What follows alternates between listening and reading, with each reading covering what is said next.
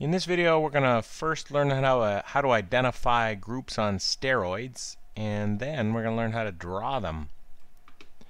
There's a handout available to you at HFC Online, and it is found right here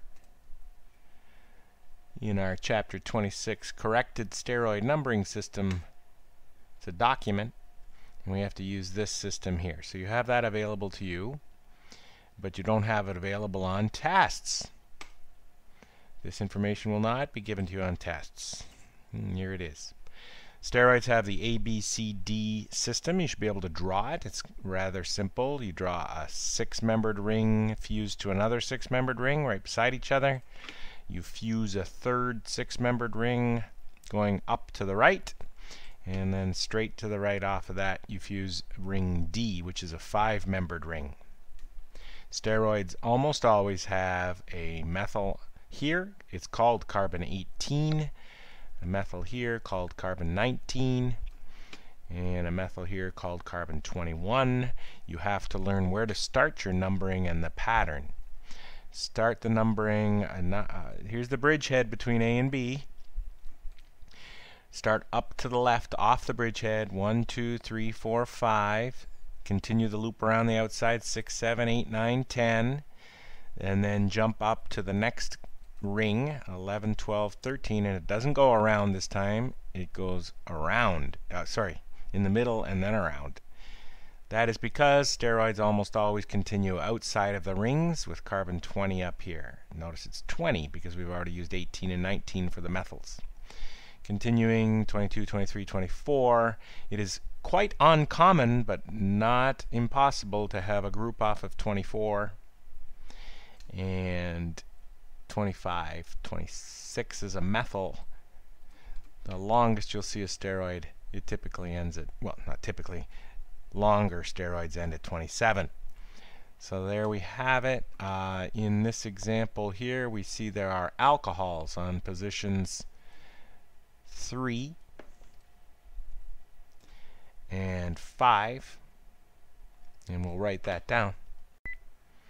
Don't forget to classify your alcohols. On 3 it's secondary, on 5 it's not secondary, it is tertiary.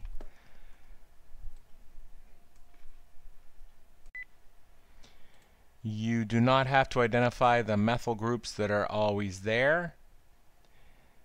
I do need to see it when we do have a 24 with a 1 on it. And if there was another one off of that carbon, we call it a 24 with a 2 on it. I am referring to this area over here. Those are not normal. I need to hear about them. So the only methyl that I have to hear about is the one labeled 24-1. We labeled it right here. That is, this double bond is E, and it's between carbons 22 and 23. And there's our 24-1 up there. These are both normal. We called one of them 26 and one of them 27 over here. And I'm flexible in grading this. You can call either one of those 26 or 27. There is an acetate ester off of, let's call it 27. I typically prefer you to tell me where the steroid ends. Here at 27, that means it has all the carbons. In this example, if you left it blank, I'm assuming it has all the carbons. Unless you tell me otherwise, you'd be okay leaving this part out. Carbon 6, we forgot to say there is a ketone, and that will be it for our first steroid.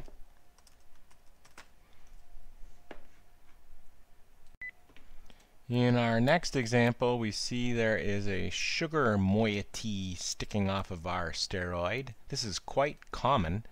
This is called a glycolipid, glyco being a short form notation for a sugar, and that's on carbon 3.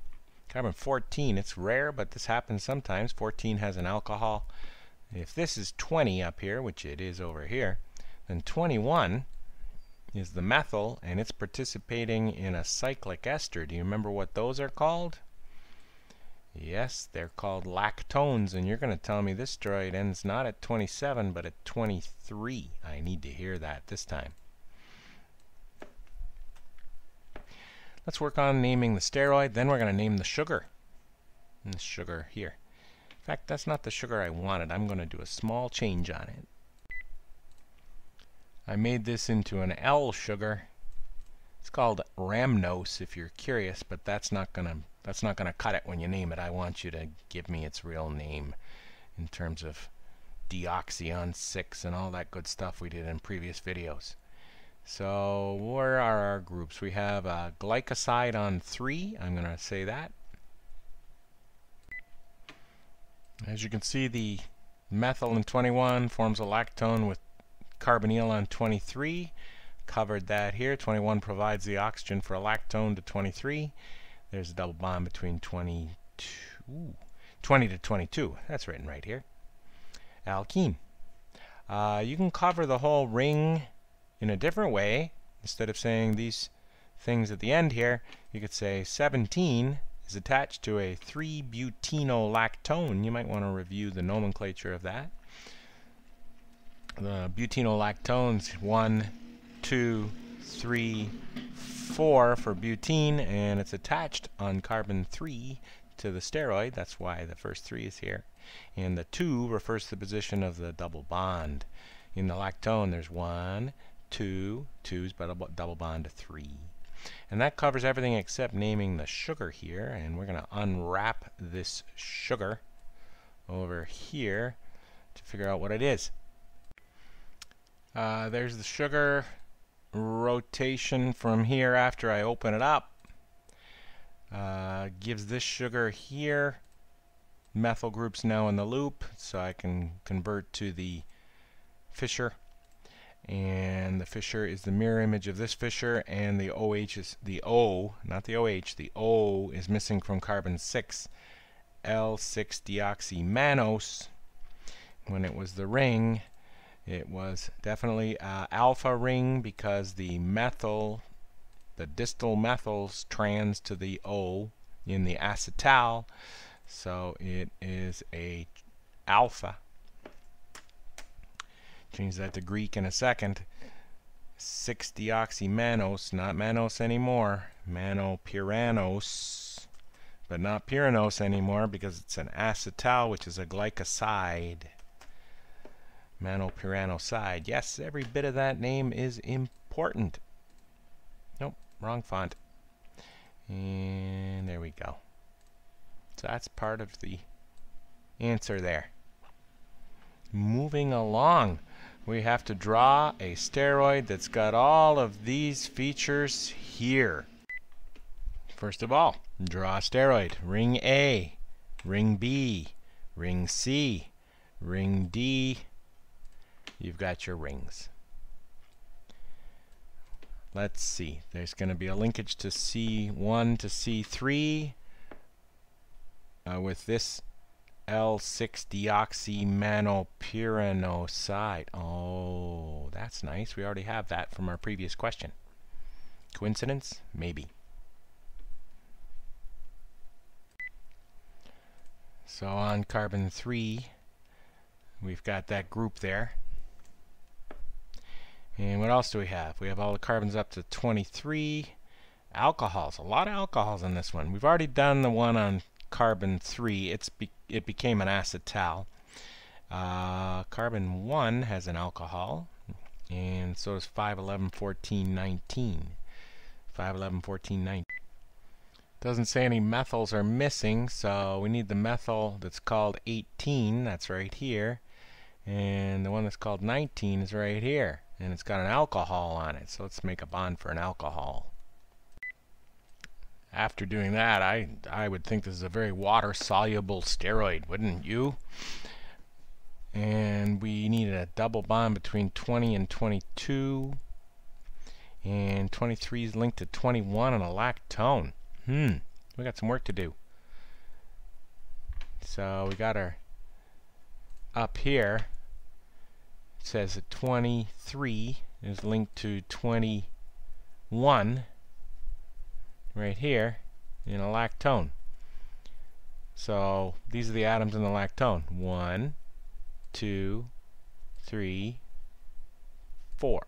So it would be 5-membered lactone because O is one of the atoms. Let's put it on there and see if it fits. Seems like there's a lot in common between this one and our last one.